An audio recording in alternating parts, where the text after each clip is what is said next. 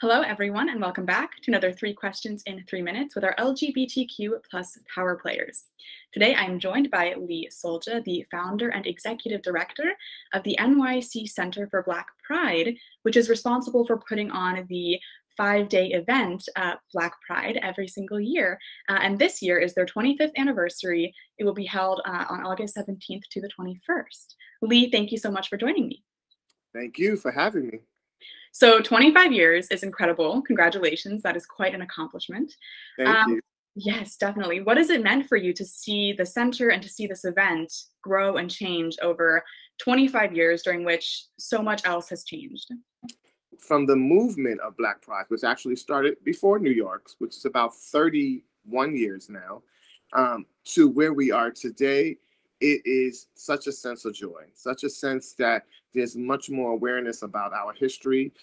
There's much more awareness about the things that we have just contributed to culture. And that's important because we are a part of the American fabric as well. Like, we have contributed to things that to everyday language, to everyday to dance, to music, to so many things in popular culture. And so these things aren't taught in school. These things are not written down in history books. So it's important to highlight those things and to celebrate those things. I'm happy that you mentioned different various kinds of performance and art, because you yourself are also a performance artist and an actor and a dancer. So what drew you to those art forms?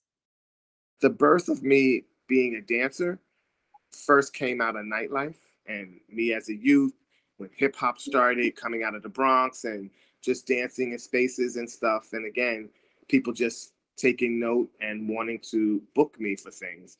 You know, being a visual performance artist has opened the doors for me, like you said, to do television, to be in movies, to be in magazines, to celebrate my look, something that I never felt like. I was a beautiful Black boy. I didn't feel that when I was younger. So, to be in Vogue and to be in W magazine and Swerve magazine and all these different magazines wanting to take my picture, it changed my life. It changed my perspective and my outlook on things.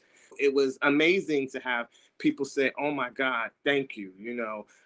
When I see you, I see myself. When I see you, you inspire me to want to step out of the box and do something different. So those type of things are the things to me that motivated me to want to do more, to want to share my art, to want to do more things artistically, express myself, and to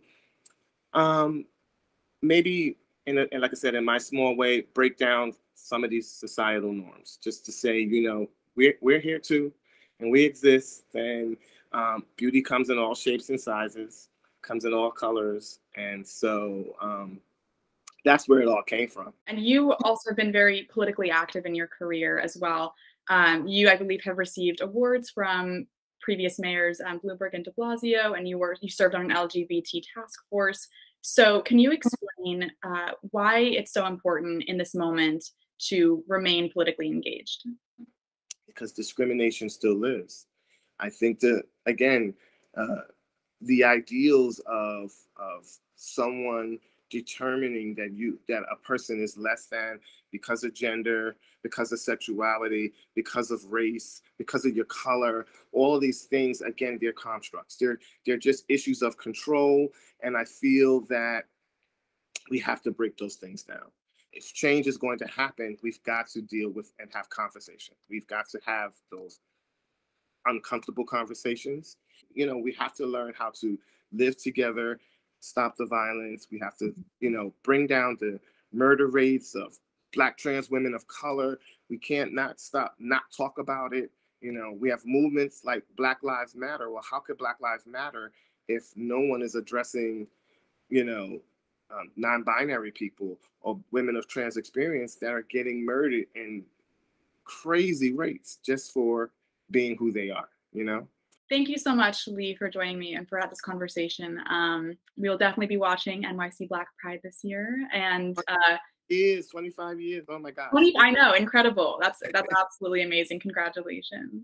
Thank you so much. And thank you for taking some time to talk and understand that Black Pride is not a Black versus white thing. It's really about understanding that celebrating the cultural contributions of people of color to the world. That's Absolutely. what it is. And everyone, so something everyone can celebrate, right? That's something that everybody should celebrate. Absolutely. It's celebrating our place in the world, our space.